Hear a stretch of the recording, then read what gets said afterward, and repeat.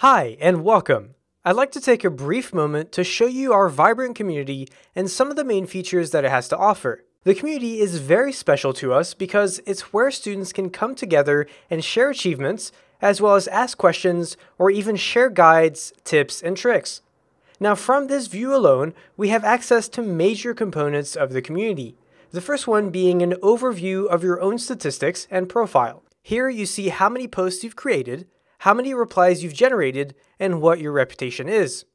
Reputation points are earned when you interact with or contribute to the community, because at the end of the day, we created this reputation system and this community to encourage collaboration among talented and passionate professionals. This is also why we have a leaderboard in the right sidebar. But apart from the reputation system, we also provide a feed of recent activity, sticky posts, and the ability to view your profile and the profile of others. For example, in my profile, I can set a title and an About Me section.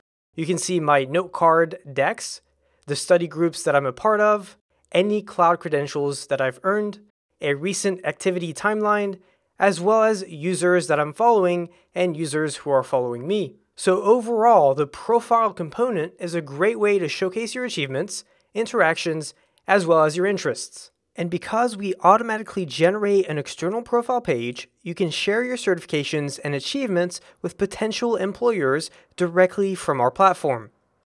Now, going back to the community home, we can scroll through the feed of posts, and as you can see here, we have the ability to sort posts by different parameters. And we can also change which feed we're displaying. So with that, I thank you for watching this video, and I hope you enjoy our community.